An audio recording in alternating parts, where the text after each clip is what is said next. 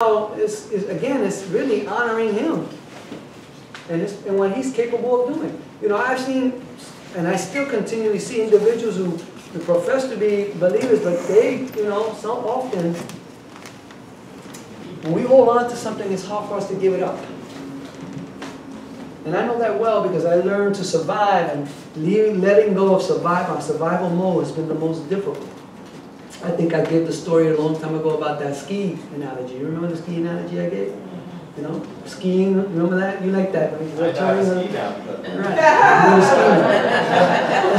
That ski analogy did it for me. I had to learn that principle because I've been skiing, like I said, for years. Big mountains. I love it. I did it. But I was a survivor. I skied like I lived my life. Just surviving, just to make sure I get down without falling. That was it. That was my goal. Till I started to realize it's catching up. Because you put so much effort and work into trying to survive, and it becomes a lot of work. And as I see individuals flowing down easily, I say, I would like to ski like that.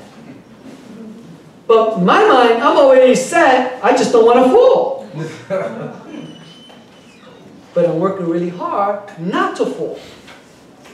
And the Lord in that moment said, well, you need a lesson. Now, I've been skiing for years. Big mountains.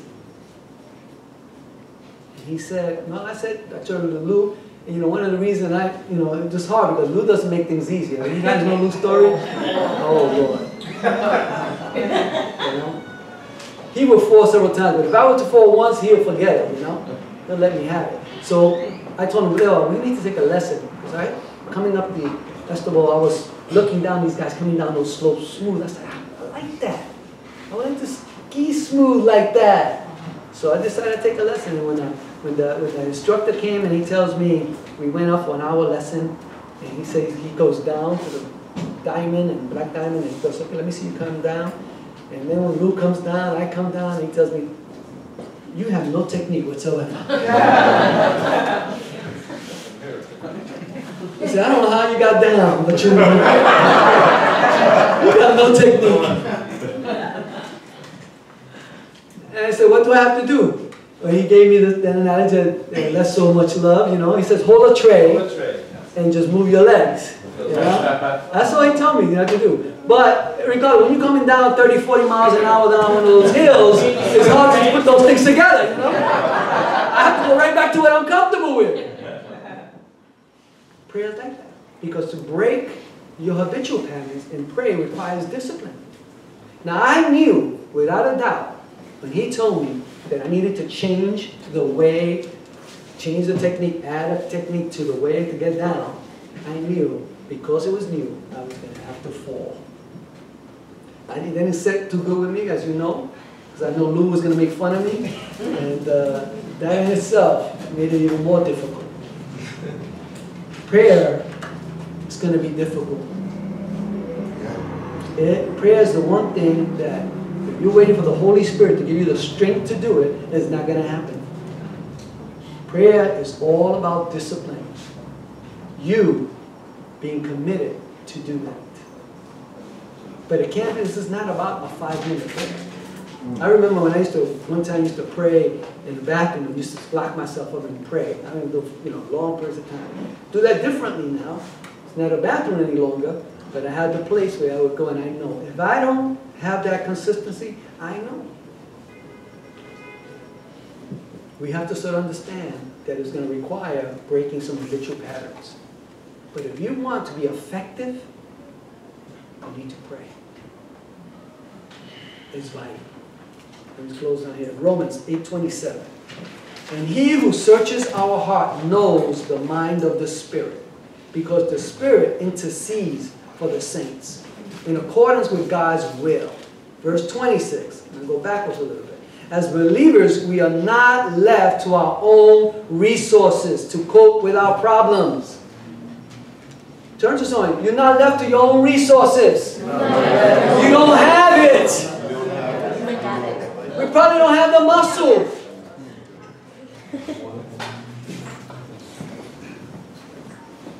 We have to develop it. God works in all things, not just isolated incidents, folks, for our good. This does not mean that all that happens to us is good. Make sure they heard you. That doesn't mean that everything that happens to you is good. Turn to someone. Tell them. Evil exists in this world. Evil exists in this world. It does. But God is able to turn every circumstance around for the long-range good. And if you learn to wait on Him and trust Him in that area, you'll see it.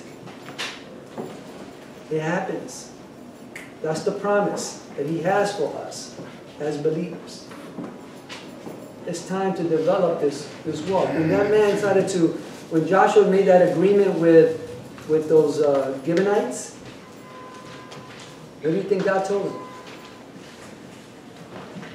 You think that because those guys were deceptive, that God would say it will be okay for you not to keep your covenant with those people? He says, no. You're going to have to hold yourself to the covenant. How often we make mistakes and we just make another mistake because we don't want to deal with the mistake we made the first time. So we make another mistake. And God says, no, you be men and women of integrity and honor your commitments because there are lessons in them. We don't want to do that. We figure I made that mistake. Well, it was a mistake. I don't need to deal with it. So what do you hear when you hear that? Because it causes now, we are meant to be accountable and responsible. So don't leave one without the other. Turn to him. You're meant to be responsible and accountable. Here's the question. Who are you responsible to? And who are you accountable to?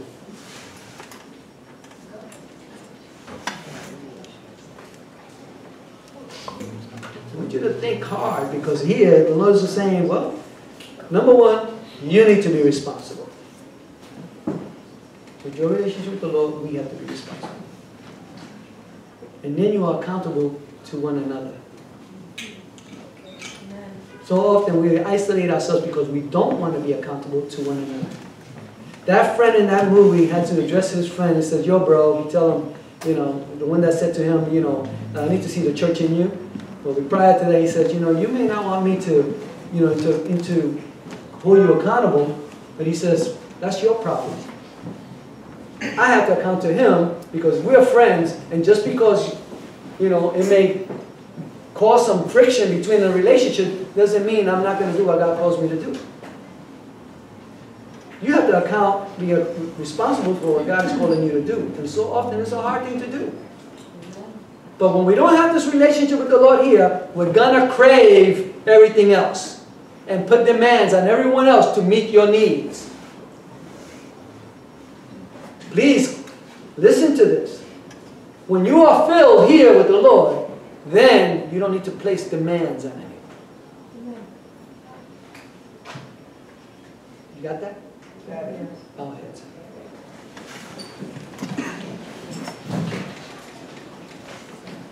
Father, we just thank you, Lord, that you are doing a work in us, oh Lord. You are helping us, Lord, to be responsible in our own relationship with you. Today we've heard your words and your truth, oh Lord, as knowing what it is meant to have a relationship with you.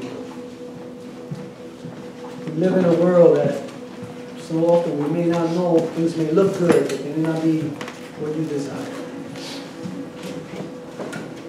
So I pray today, Lord, for these saints here today. We pray that you will give us wisdom beyond our age. That kind of wisdom that could only come from you. We pray that today, Lord, as we prepare to close this service, that you will help us to see things through your eyes and not our own. That you will give us discernment. You will give us sound judgment, because we're asking you for wisdom. You said to ask you for this wisdom, and you give it generously. But Father, it's not an asking in a passing. It's not an asking in a 5-minute devotion or devotional. It's about getting in that place with you and enjoying our time with you. Help us to develop these kind of muscles, Lord, as you call spiritual muscles. Help us to be men and women of integrity. Those that will trust in your leading of your Holy Spirit. I pray right now, this day, Lord, that you will empower us with eyes to see and ears to hear. Let us put all our past aside, O Lord. Let us put all our cares on your altar today.